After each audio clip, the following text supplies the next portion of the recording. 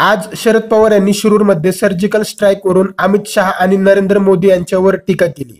तर सविस्तर बातमी जाणून घेण्या अगोदर जर तुम्ही आमच्या चॅनलवर नवीन असाल तर आमच्या चॅनलला सबस्क्राइब करा आणि शेजारील घंटीवर क्लिक करा।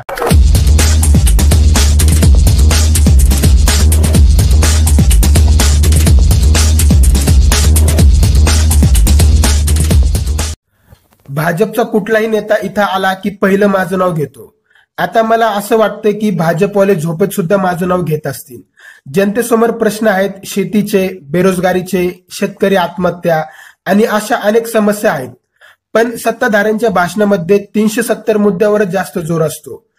पुलवामा हल्ल्याचा बदला हवाई दलाच्या सैनिकांनी घेतला, पण त्याचं क्रेडिट भाजपवाल्यांनी घेतलं। म्हणजे करून गेलं गाव आणि भलत्याचंच नाव, अशी सध्या भाजपची परिस्थिती झाली आहे। अशी झणझणीत टीका राष्ट्रवादी काँग्रेसचे अध्यक्ष शरद पवार यांनी उरुळी कांचनच्या सभेमध्ये केली।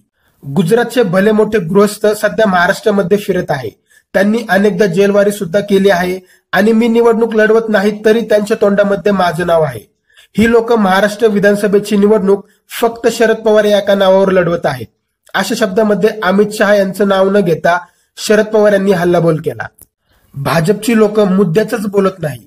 महागाईवर बोला, शेतकऱ्यांच्या प्रश्नावर बोला, आत्महत्यांवर बोला, आर्थिक मंदीवर बोला, मात्र या विषयांवर बोलतच नाही।